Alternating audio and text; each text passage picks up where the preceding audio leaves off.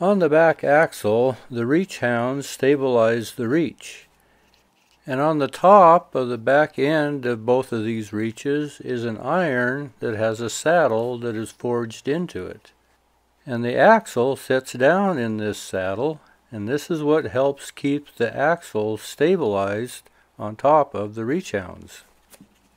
And I'm going to start with some 1/2x3 flat bar, and I'm going to draw it out. So I'm calculating the additional length I will gain when I draw it out, so I know what I need to start with.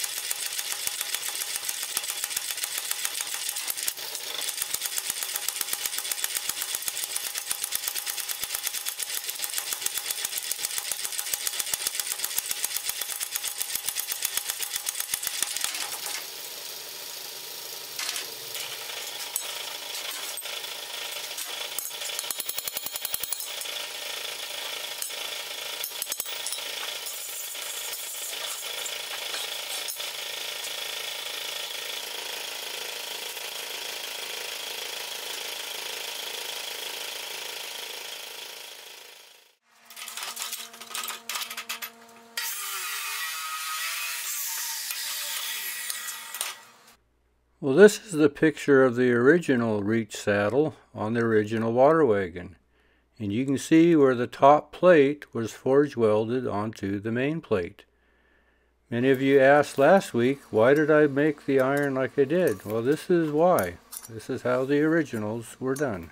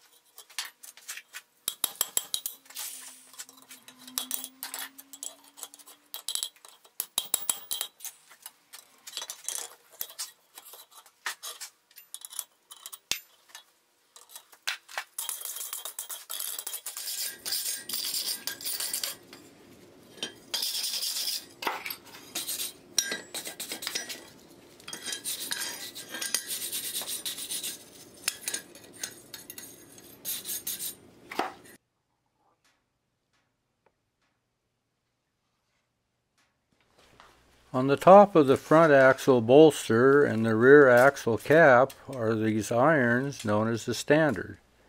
These standards keep the box from shifting side to side, or in this case, the water tank.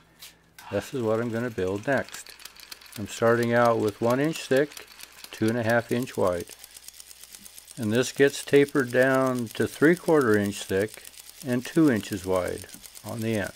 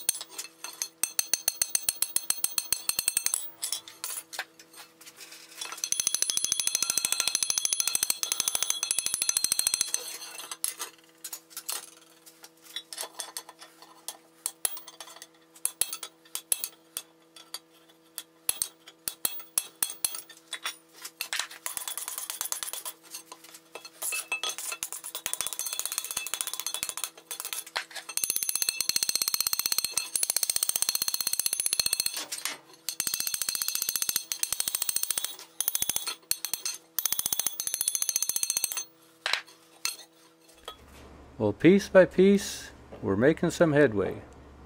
Thanks for watching.